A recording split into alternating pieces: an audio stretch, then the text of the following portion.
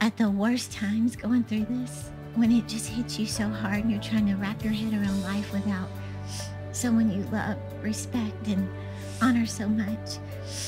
There were times I literally put this jacket on at my house by myself, and I would just walk in circles and make myself praise God.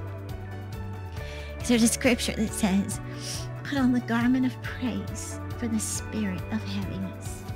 He said, Terry, we're going to get through this. The Savelles are not quitters. You're not the first person to go through. You won't be the last. We're going to get through this. Later in life, I was like, that's exactly the way the Heavenly Father is when we sin.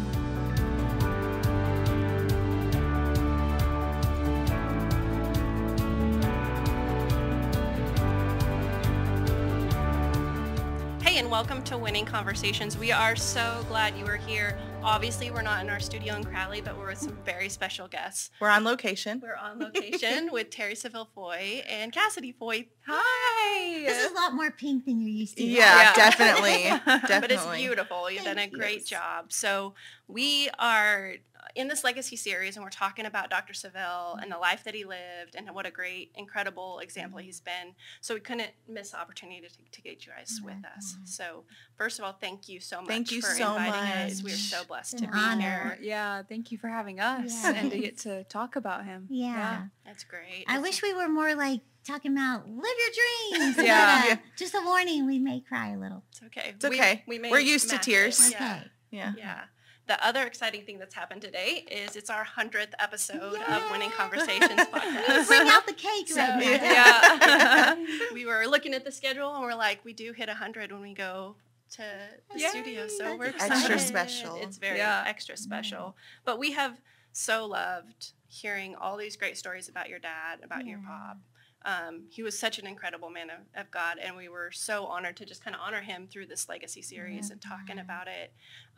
But we'll just open it up. Tell me, what was it like to have him as a dad? Oh, my goodness. You know, the first thing I would say is that my dad, he made serving God attractive. He made serving God fun. Like I was never, even as a kid, I was never embarrassed that my dad was a preacher, going through high school, college, never was ashamed of it or embarrassed. Even when people would call him a prosperity preacher or whatever they called him, was never embarrassed because he made it fun and very attractive. Funny note, I never really called him dad much, and especially from college on, I called him Le Père. Le Père. Le Père. Wow. Isn't that a funny little thing? I called him daddy a lot, but I speak French. And so I always was like, Le Père, Le Père.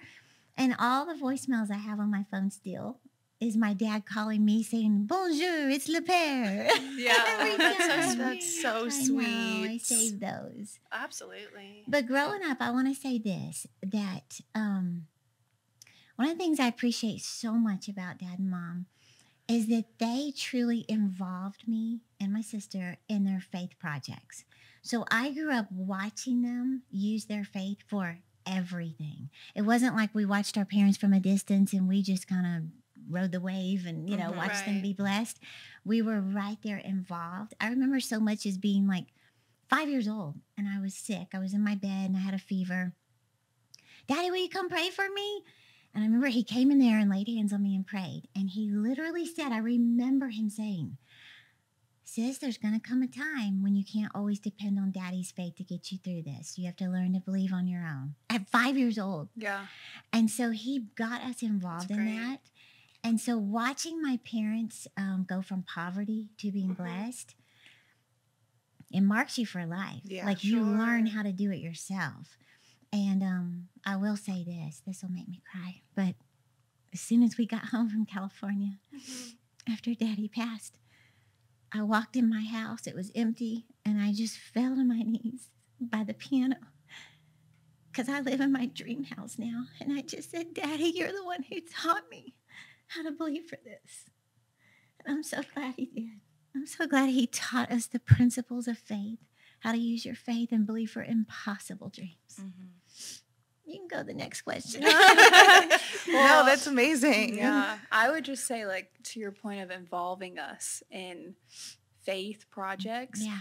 I remember I don't know why I'm crying. I'm crying because you're crying. But I just remember he would take me on trips with him as a kid. This isn't even a sad story. I'm just crying. But it's like a cute story. But he would take me on some of the mission trips with him as a kid. One of them, I was 11, and he was taking me to Tanzania with him. And I just remember I really wanted a camera. And so, let me just like get it together. I really wanted a camera. And so he was taking me on this faith trip. He was about to show me this whole side of Africa. He wanted to involve me in it, you know. And he told me, well, you got to believe for this camera. And so I would like go to work for him. He taught me how to like do a prayer of petition, believing for this thing. You wrote out exactly what I wanted, printed out a photo. He taught me how to have scriptures attached to it. And it's just like a seemingly like small thing, a camera. I'm 11 years old, but I've taken it with me throughout my whole life. Like now, you know, it's a lot bigger things that I'm believing for, but he taught me that at 11, and it's stuck with me all these years. So That's right. Yeah. it's just little things. Like he really did Teach us. Yeah, and helped us put a demand on our faith, not just relying on what he taught, you know?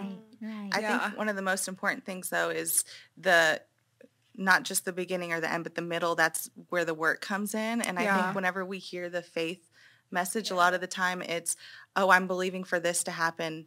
It's going to happen, but what are you doing to make it happen? It's that in between, that like the prayer of petition, like that's the biggest one that we've heard. Like that's the influence that he had is what is the work that you're putting in it to believe for these things.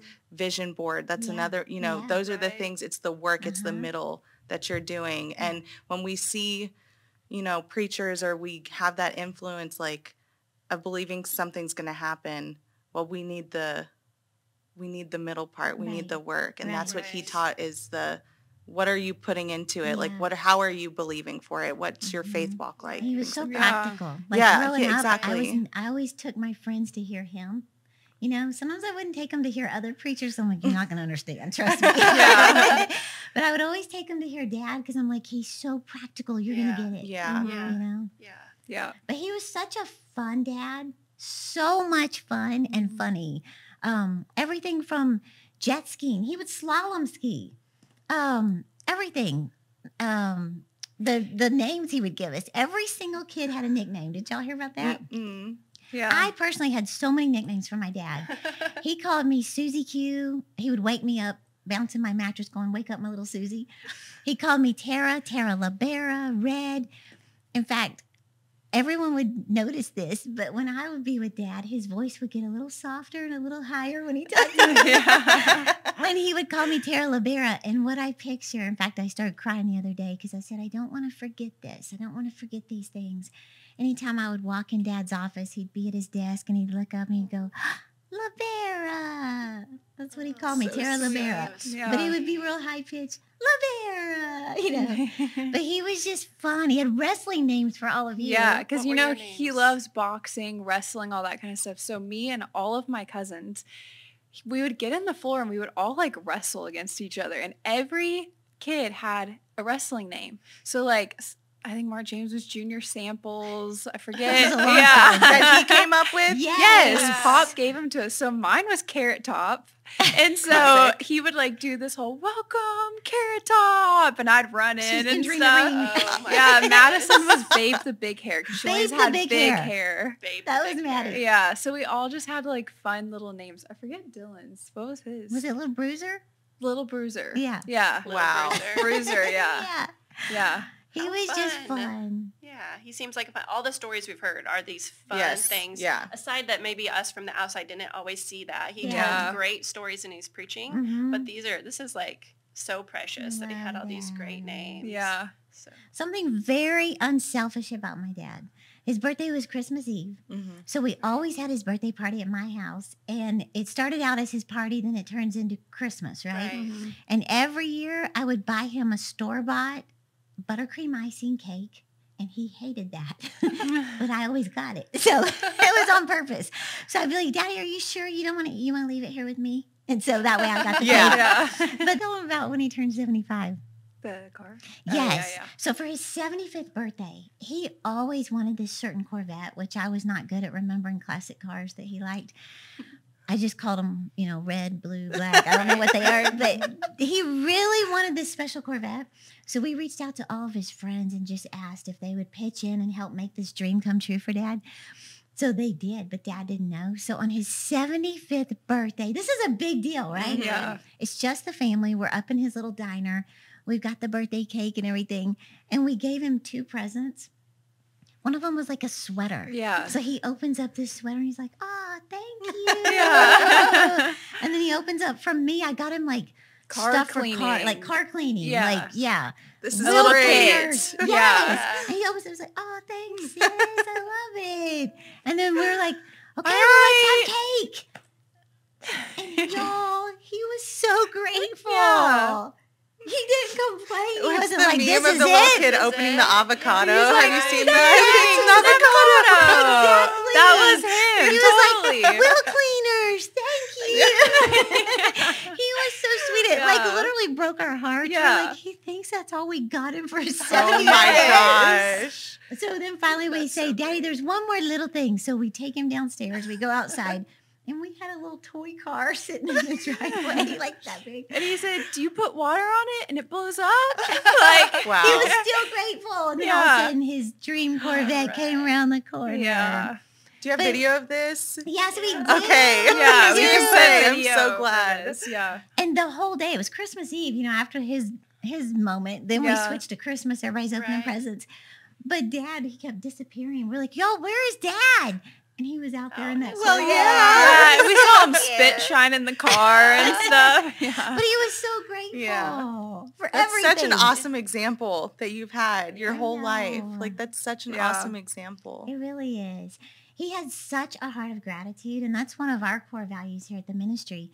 But I learned that from him, Right. that we literally never take anything for granted. Like, we know everything. The lights in the studio, everything Yeah. is because For of sure. God.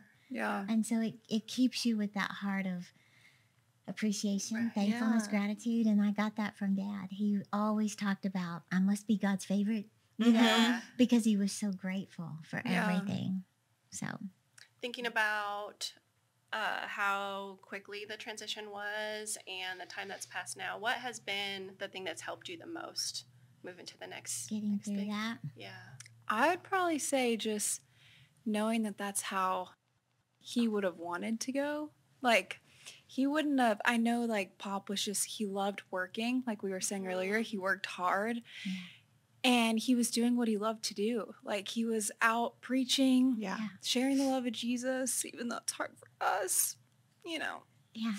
It's so quick. I told the family, I know years from now, we're going to look back and say that's exactly how he would have wanted to go. Yeah. I mean, that's all I knew my whole life was he was gone 25 days out of a month, traveling, gone, Yeah. hotels, planes. So to think that he preached and then in a Until his hotel, last moment. But how I've coped personally is sometimes I watch YouTube. I watch him. Sometimes I can't. It just gets so emotional. You're like, I don't think I can watch him today. But I brought something because I'm known for props, right? I brought something that probably will make me bawl. But there's a meaning behind it. But this is a suit that Dad wore 2 days before he passed. He preached in this suit. And I was given this suit, and I cherish it so much. But the reason I brought it was to just say that at the worst times going through this, when it just hits you so hard and you're trying to wrap your head around life without someone you love, respect, and honor so much, there were times I literally put this jacket on at my house by myself, and I would just walk in circles and make myself praise God. Because there's a scripture that says, put on the garment of praise for the spirit of heaviness. Mm-hmm. And I know a lot of people listening, you may not have lost someone special, or maybe you did. But the garment of praise, I have a physical one. You do. Yeah. Yeah. But it's a spiritual thing. At your worst moments, when you feel like you can't go on no matter what it is, but you make yourself start praising God, We see throughout the Bible, walls come down, chains fall off, doors of opportunity open up. But God is such a healer of the brokenhearted that heaviness starts to lift off of you and joy comes in his presence, right? So for me, this jacket has become my garment of praise for the spirit of heaviness. That's so good. I think it's important to talk about that because everybody is going to have somebody at some point that passes on ahead of them. And it's important, especially as believers, to know how do you walk through that. But that is the key, is holding on to that word. That he will take the broken heart and as you praise God, as you honor him, then he replaces that. He takes and heals those places. Yes, thank you, Lord. That doesn't mean that he takes away the hole that your father left, but that it's filled again. It's filled with God. That's right. It's like the day we had the final landing when his plane landed. That was probably just as hard as actually going to see him. Sure, And Mr. Copeland said, we don't get over this. We get through it. You know? And for anybody that's facing something hard, you get through it. Through the word of God. Through that garment of praise, you know. That's great. That's such a sweet, precious gift that you've been given. Yes. I'm like, I want to frame it somewhere, but then I want to keep it wear it. You know? Yeah, definitely. Yeah. Very good. But how lucky you are to have, you know, like you said, YouTube, and taught other people, like all these resources to hear his voice, to go and hear the things that he's taught other people. I loved getting the testimonies from people all over the world talking about how he's touched them. Like reading those was just so inspiring. Like this is somebody who's like these small corners of the world that we don't even think of, that he was able to like impact them. Like that's amazing. It really is. It's very humbling. And a lot of the messages I was getting when he first passed, it was people who'd never even met him. And they've been so impacted, and they'd never met him, but just like through YouTube, through all of these messages he's preached, it's just amazing. I want to say this real quick, just give you a little representation of how my dad gave me such a portrait of our Heavenly Father. He wasn't perfect, but I'm just saying, quick story was when I got pregnant before marriage, my senior year of college at Texas Tech. And I'd been a cheerleader all through school and tried to be like a good kid, you know, and I just felt so ashamed because my dad's Jerry Savelle and I'm going to humiliate his ministry. And I just want to share this real quick for anybody listening that this could help. But when my dad called and he had just found out from my mom that I'm pregnant, and I knew that, picture 1991, we don't have cell phones, but my phone in my apartment rang.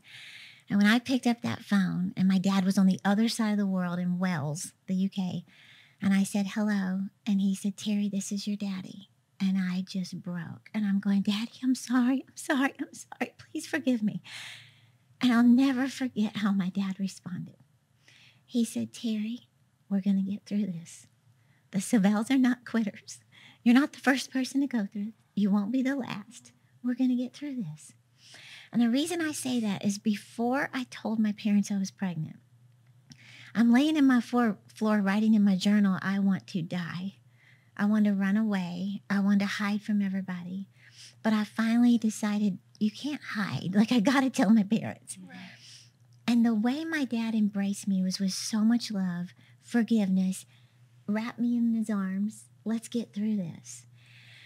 Later in life, I was like, that's exactly the way the Heavenly Father is. When we sin, we do things we're so ashamed of. We want to run and hide from him. And, you know, the very thing we want to do is the opposite of what God wants. He wants us to just come to him so he can help us get through it. And Dad was one of the most forgiving, loving persons I've ever known in my life. I mean, no matter what it was, I forgive you. We're going to get through this. Such a representation of our Heavenly Father. No matter what it is, he forgives you. Let me help you get through it.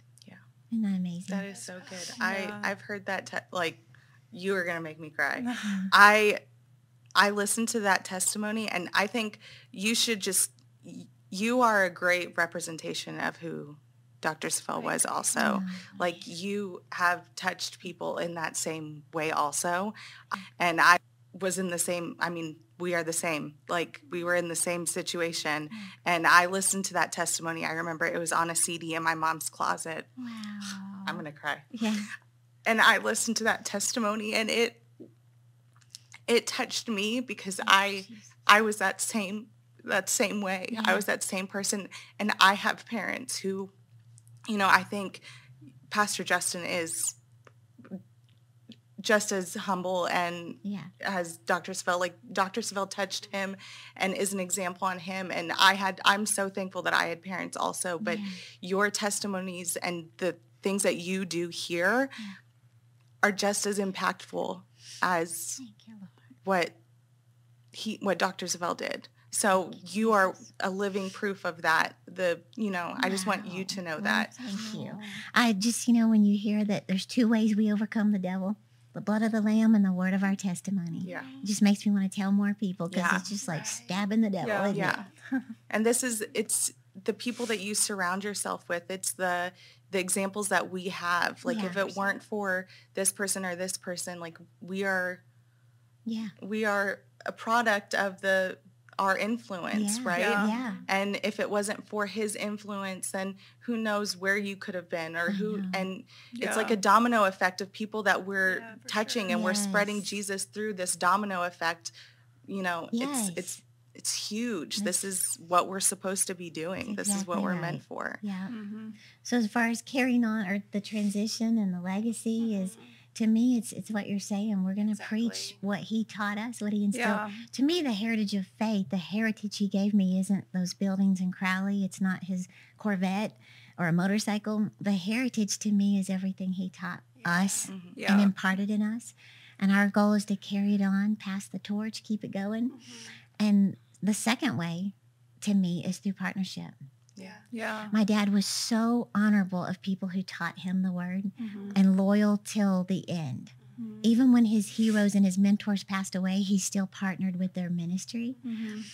I will forever partner with Jerry Savelle Ministries. In fact, when I resigned as the CEO for Dad's ministry, I said, Dad, I pray that I'm a greater blessing as your partner than I ever was as your CEO. So Daddy would always say, dance with the one that brung you, right? So whoever taught you the truth, forever partner with them. So for us and as a ministry, we will forever partner with Jerry Savelle Ministries.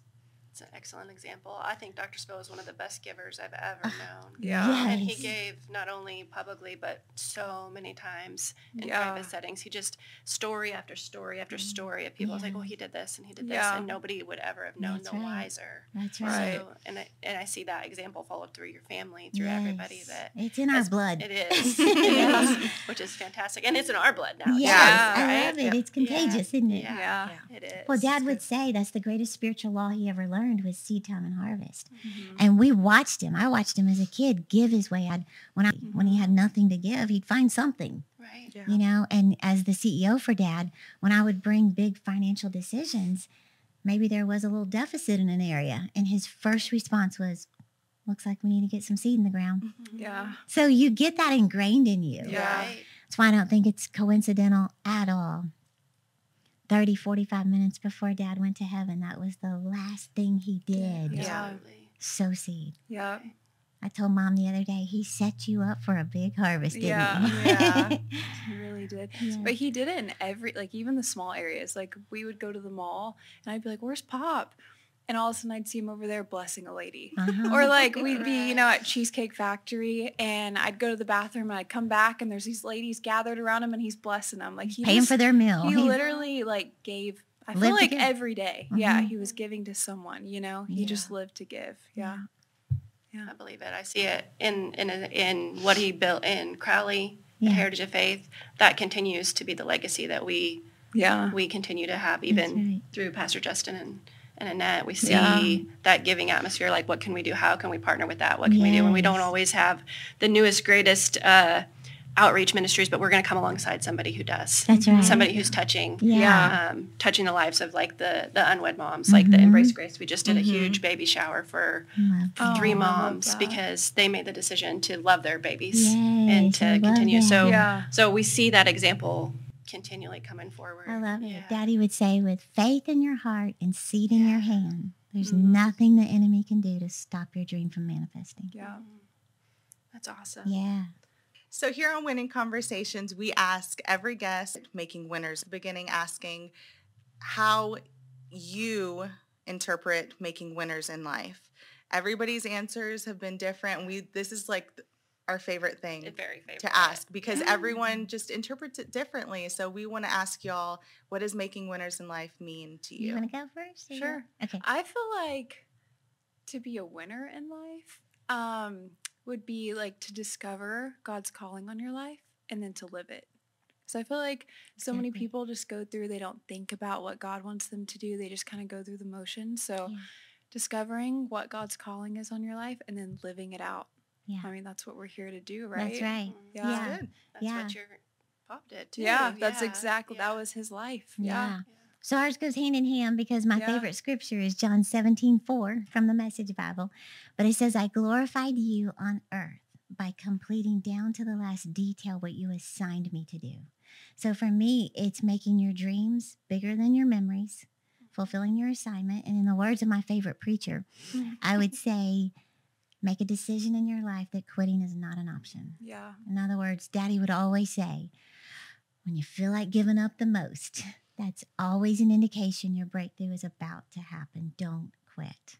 So good. So I would say that's a winner in life. That's a winner. Yes. That's a winner. Great. And I do wish that we had our pom-poms and we were all happy and telling funny stories. There's so many funny things about him, but that we could have talked about. Do you have something? If you have another story, we are more than happy to hear it. did you know he would always act like Inspector Clouseau? Did y'all know that? No. He loved the Pink Panther. He loved the Pink Panther. Yes. And, so some of my last texts from him, not the last, but some of them, I was in Paris in March, and I sent him a message because the sirens over there, the police sound like the Pink Panther. Yeah, you know? Right. So I was like, Daddy, you must come with me. I'm in France. I need Inspector Clouseau. And then he writes back, Paris is calling. I must solve the case. I guess the Pink Panther talks like that. I don't know if it's him or if it really is the Pink Panther. he goes But he had a lot character. of one-liners. Yes, all the time. Yeah. And I can't even tell you how many selfies I have of my dad on my phone. Those were my Selfies. favorite texts to I've ever. seen you Yes. post about his Yes. selfie. That all is the time. amazing. The worst angles And you've ever seen, but they're the cutest thing. There was no reference, there was no text before after. You would just get a selfie. And then you're with like, well, no that's the text. cutest You're thing like, I've ever seen. You're the cutest pop ever. And he's like, thanks. That's And that was it. it. That was the whole text. I'm like, Yes. thank you. That made my day. I know. Yeah. Isn't that cute? It made Yeah. me smile so much when you shared that he would screenshot all of your stories on Instagram. I thought that We is had the no most idea. precious thing. Not until he passed and we looked at it.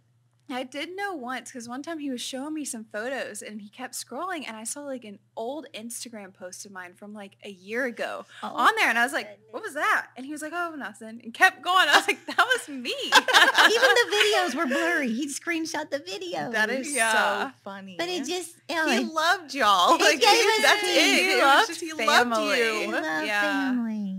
Family That's, was his... that's why we, I don't even want to say that, but we always picture him in a jogging suit. Everybody else pictures him in a suit. Mhm. Right. Yeah. But we always saw him in a jogging suit and a little robe Yeah. and slippers eating ice cream. I will say Daddy was not the healthiest eater. No. You know in his pants, pecan. Cheetos, Fritos, bean dip. The good He stuff. loved The good stuff. pecan praline, Bluebell pecan praline And Nutter ice Butter. cream. And I used to sneak over as a kid and go steal it from him, but he ate a lot of ice A cream. lot of ice cream. Yeah. That's why These he's are so the sweet. good things. These are the things we haven't heard yet. Okay, This good. is This the is good like- stuff. This Yeah. was so No, this is the emotional. good stuff. Okay, we Yeah. had some fun. The fun Yeah. stuff. Yeah. And on a high note, Yeah. we need to get ice cream after this. That Is what sounds she's great. saying. Yes. Cheetos And bean all the- dip. and bean dip. Yeah. all the Sounds like a horrible combination, but we'll make it work. Oh, him. You know what we need to have? Because when I told my dad I was starting a women's conference called Icing, do you know how he responded? He wasn't like, Terri, I'm going to believe God with you. That's going to grow. No. You know what he said? I think I'll start a men's meeting and call it pudding. I was like, what? Pudding? Make it So work. we need banana Yeah. pudding. That's what we need to honor. Yeah. I'm Banana good with that. pudding. I'm good with Yes. that. With that. Well, thank you guys Yeah, so, thank you so much It was for an honor. inviting That's us awesome. into your space and letting us do this here. Yay. I love the office. I love the studio. It is Thank you. beautiful. Hello, everyone. Thank you so much for watching this week's special 100th episode. And thank you, Terri, so much for offering your studio to us. We loved being able to hang out with you and your team and just sit down and talk about the legacy of Dr. Savelle. And don't forget, we still have more left, so please be sure to tune in next week for more winning conversations.